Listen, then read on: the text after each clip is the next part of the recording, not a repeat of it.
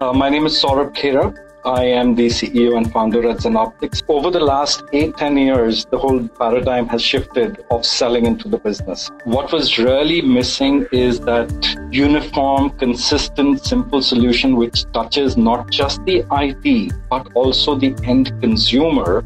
So the first and foremost step is bringing all your content together in one place. So our first step was, let's build these smart connectors. So our smart connectors basically connect easily and crawl through all these tools and start building a catalog. A really advanced search, which would then give the end user, the consumer, the context of the catalog. So we started building out a whole new concept, which we call it a connected data dictionary experience. The other thing that we really focused on is governance. Certified content drives confident decisions. You need to have the confidence that you're making decisions which are compliant with the corporate standards.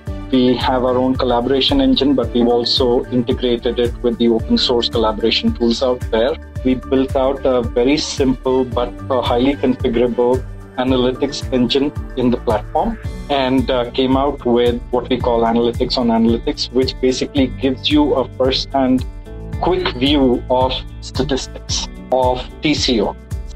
We have tools which do data catalog.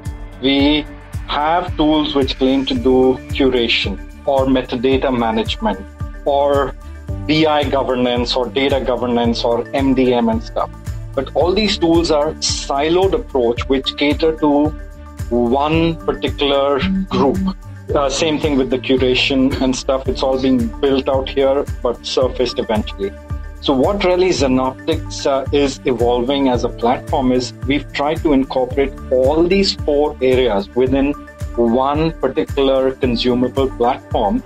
But who is the end consumer? Both on the top, you have the end user or the business user, but at the bottom, you have the IT and the BI community who can really rationalize stuff also. So that's our whole journey that we really want to get to, is how do we make this a one-stop shop platform? We retain the look and feel or the visualization that end users or the business users see in the individual tools. If you have a multi-tool environment, ZenOptics will sit on top of those platforms per se. So it's not a rip and replace. It is maximizing the usage of all these tools. What I'm showing right now is the ZenOptics technical architecture. So in the bottom, you see a number of data sources, BI visualization tools, as well as databases and sources of information and data. So that becomes our layer which we tap into. At the same time, we are bringing in all the metadata information from all these sources and populating our database in ZenOptics, which is basically the metadata repository. As I mentioned earlier, we also bring in the access control list, which means all the security models that are sitting in these sources. We don't want to create a new security model within ZenOptics. We want to inherit whatever has been already defined. What you see at the top is, some components that we have that drive the search. The Solar technology is one that we use to index all the metadata that we get.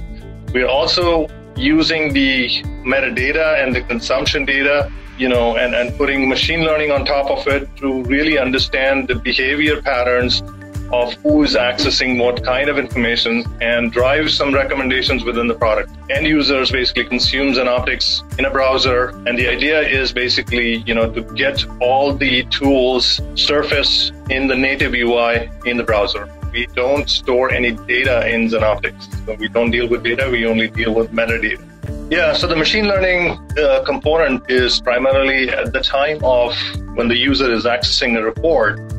We want to make some recommendation or suggestions to that user if there are any similar reports that exist in the entire landscape, so that experience is driven when the user is accessing that information. So we've catered primarily to the end user by providing a consolidated access across all these multiple vendors.